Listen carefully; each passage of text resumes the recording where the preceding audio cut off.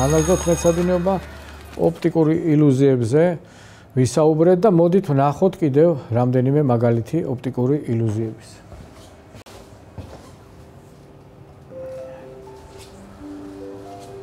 გამჭვირვალე ფირფიტა დაზოლილი შავი ზოლებით, გაუმჭვირვალე შავი ზოლებით აი ასეთ გვაძლევს ასეთ ეფექტს, როდესაც გადავატარებთ გამოსახულებაზე. აქ მნიშვნელობა მიმართულებას როგორ ვამოძრავებთ ფირფიტას და ძალიან საინტერესო ეფექტების მოწმენი ხდებით.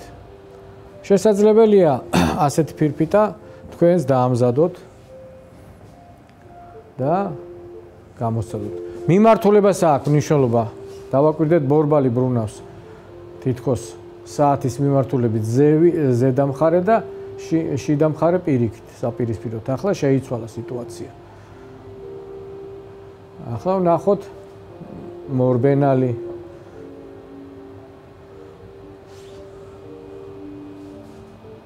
საკმაოდ საინტერესო ეფექტია. საინტერესო ოპტიკური ილუზიის ინსტალაცია საქართველოს ტექნიკური უნივერსიტეტის ფაბლაბშიც გაკეთდა. ფაბლაბის ხელმძღვანელია ბატონი გიორგი ფრანგიშვილი და სტუდენტებთან ერთად შეიქმნა ბევრი რაღაცა და ერთ-ერთ მათგანს წარმოგიდგენთ ახლა. ჩანჩქერი.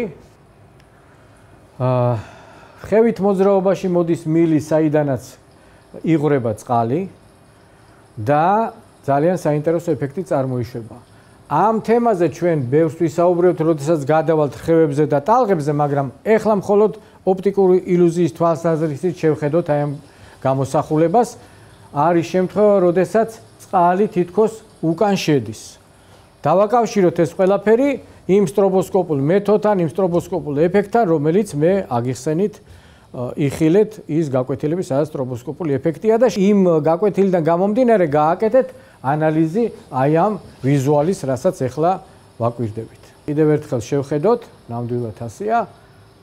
მოდით ახლა დავანებოთ ილუზიებს თავი და დავუბრუნდეთ რეალობას. წინა მეცადინებაზე ლინზების შესახებ საუბრობდით, მაგრამ მათ გამოყენებაზე არაფერი არ გავიკეთებია, გარდა იმისა, რომ ლინზის სიმრუდის მიხედვით ვცვლიდით ფოკუსურ მანძილს. დღეს ვნახავთ ისეთ ხელსაწყოებზე ვისაუბროთ, როგორიც არის ლუპა, რას ნიშნავს და როგორ ფუნქციონირებს და მიკროსკოპი. მანამდე გავიხსენოთ ლინზა, როდესაც ობიექტი არის ფოკუსის გარეთ, გვაქვს ნამდვილი და შებრუნებული გამოსახულება. ამის აგების წესები ჩვენ გავიარეთ და გახსოვთ ეს თემა, მაგრამ ახლა პრაქტიკულადაც ვნახოთ.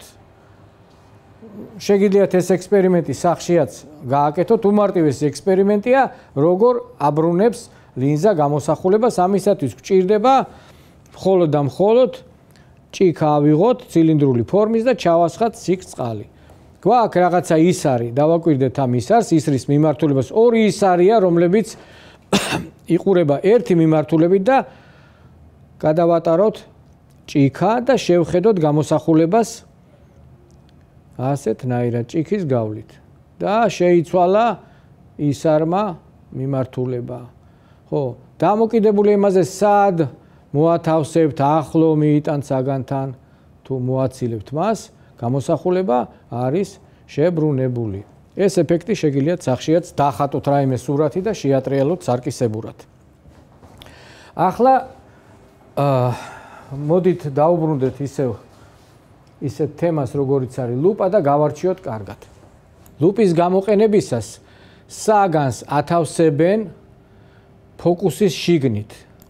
ამ შემთხვევაში თვალი ხედავს წარმოსახვით გამოსახულებას. დავაკვირდეთ სხივების სვლას.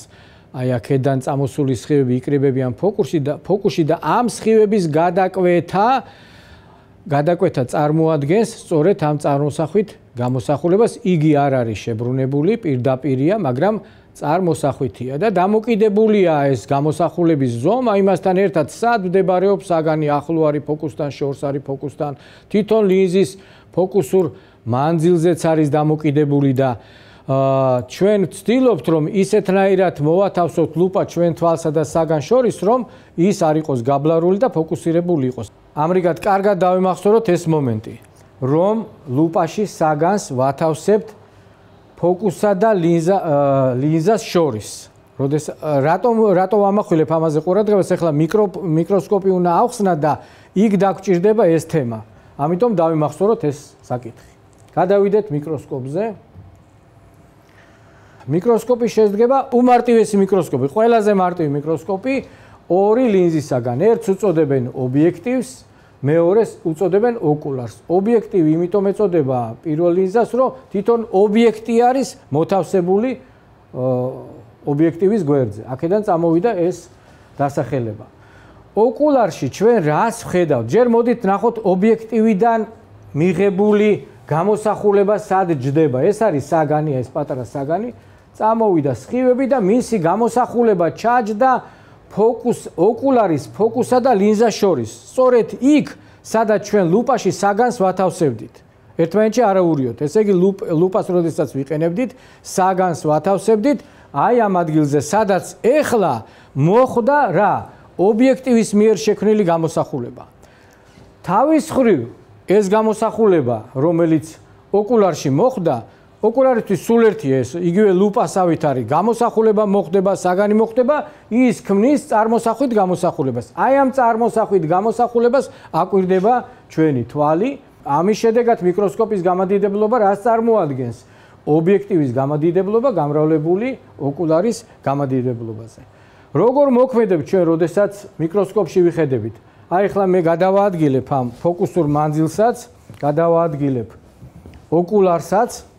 ჩვენ ვცდილობთ, რომ ისეთნაირად იყოს ეს ყველაფერი, რომ ჩვენი თვალის ფოკუსში ხვდებოდეს და გამოსახულება იყოს მკვეთრი. ასევე რაზე არის დამოკიდებული კიდევ თითოეულ გამოსახულებაც? აი ამ ფოკუსურ მანძილზე არის. კიდევ დამოკიდებული არის ობიექტივის ფოკუსურ მანძილზე და ეს ორი პარამეტრი განსაზღვრავს ყველაფერს. ამის დემონსტრირება მე იმიტომ გავაკეთე, რომ წინა მეცადინეობაზე მე გეოგებრაში აგიხსენით გამოსახულების აგება ამოზნექი ლინზაში. თქვენგან ველოდებოდი, რომ ალბათ მომივა თქვენი ნამუშევარი, სადაც გეოგებრაში ააგებდით ჩაზნექილ ლინზაში გამოსახულებას. ეს დავალება იყო, მაგრამ ცოტათი წინ ვუსწრებთ მოვლენებს. ახლა მიკროსკოპი ავხსენი და თუ შეძლებთ და ეს იქნება ძალიან საინტერესო, ამ თემას აუცილებლად განვიხილავთ, თუ კი გამომიგზავნით მაგალითად როგორ ფუნქციონირებს ტელესკოპი. ოღონდ ეს ყველაფერი გეოგებრაში ამიგეთ, იმიტომ რომ ეს უნდა იყოს დინამიური ნახატი, მე უნდა შემეძლოს ობიექტის გაცვლილება, ფოკუსური მანძილის ცვლილება და არა უბრალოდ გაყინული სურათი იყოს. თუ შეძლებთ, ამ თემას აუცილებლად განვიხილავთ. ამრიგად შესაძლებელი იყოს პროექტორის ან თუნდაც ტელესკოპის თემა. ბევრი ვისაუბრეთ სინათლის შესახებ, ვახსენეთ სინათლის სიჩქარე, მაგრამ არც ერთხელ არ გვისაუბრე მეთოდზე, თუ როგორ არის შესაძლებელი სინათლის სიჩქარის გაზომვა. დღეს ეს პრობლემას არ წარმოადგენს, მაგრამ 1891 წელს მაიკელსონმა ჩაატარა ძალიან საინტერესო ცდა, რაც ემსახურებოდა სინათლის სიჩქარის გაზომვას. თუმცა სხვა მეცნიერებად ჩაატარეს ეს ცდა, მაგრამ მოცემულ შემთხვევაში ჩვენ მხოლოდ მაიკელსონის ცდას განვიხილავთ დროის უკმარისობის გამო. აი, სინათლის სიჩქარის განსაზღვრა, მაიკელსონის ცდა. ერთმანეთისგან დაცილებული ორი მთა არის, 35 კილომეტრი დაცილებული. საკმაოდ დიდი მანძილია და ძალიან რთული ექსპერიმენტია. ერთ მთაზე არის განლაგებული სარკული პრიზმა, ჭოგრიტი, მეორეზე სფერული სარკე, ცოტა გამარტივებული ვარიანტი გვიხატია აქ. ჯერ უბრალოდ სხივთასვლა წარმოვიდგინოთ. მეტი არაფერი.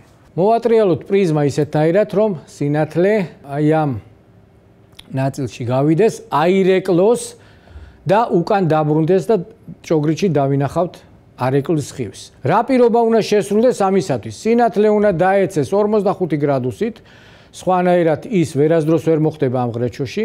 შესაბამისად იგივე კუთხით აირეკლება 45 გრადუსით და საერთო ჯამში ეს კუთხე შეადგენს 90 გრადუსს და ბრუნდება ჭოგრიტში. პრიზმა არის 8 წახნაგა. ეს პირობა სრულდება ყოველი პრიზმის ყოველი ერთი მერვედის შემოbrunებისას, ყოველი ერთი მერვედით.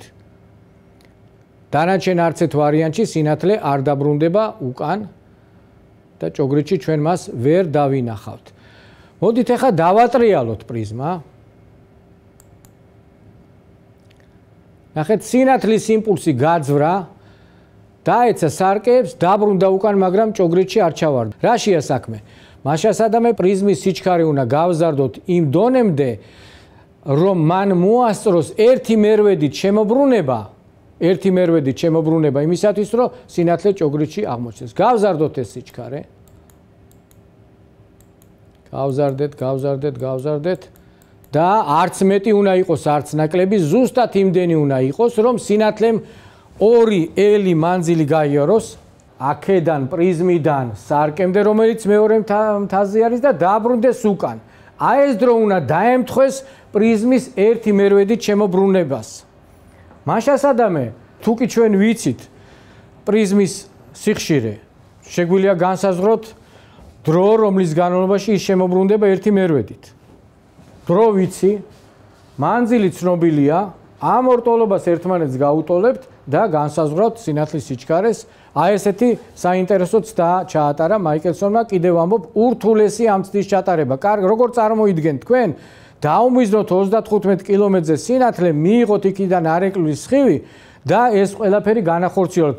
ოთახის პირობებში, ლაბორატორიულ პირობებში ძალიან რთული იქნებოდა ამის გაკეთება. აქ სხვადასხვა ფაქტორებია. თუნდაც ვიბრაცია ამ პრიზმის და ძალიან დიდი სიზუსტეებია დაცული და ყველაზე რთული ის არის, რომ იმ პერიოდში ახლა დღეს რო იყოს და თქვენ დაგავალო რომელიღაცა მთაზე. ხო უნდა ისაუბროთ ერთმანეთს მობილური ტელეფონით, აბა სარკე ცოტა ესე მიატრიალე რომ ჩვენ მივიღოთ გამოსახულება. წარმოუდგენელი მაშინ როგორ მოხდა ამ ცდის ჩატარება. მაშასადამე კიდევ ერთხელ გაუსვა ხას, რომ ურთულეს პირობებში იქნა ეს და ჩატარებული, მაგრამ შედეგი მიიღო და განსაზღვრა სინათლის სიჩქარე. აქედან უდიდესი მნიშვნელობა აქვს ექსპერიმენტატორის უნარებს, რომელიც თქვენ უნდა შეიძინოთ ამ ასაკში და ეცადოთ თქვენ ჩაატაროთ სხვადასხვა ექსპერიმენტები, ჯერ მარტივები და მერე როდესღაც თქვენ გახდებით სერიოზული ექსპერიმენტატორები. ახლა დროებით შევისვენოთ და კვლავ განვაგრძოთ ცოტა ხნის შემდეგ ჩვენი მეცადინეობა.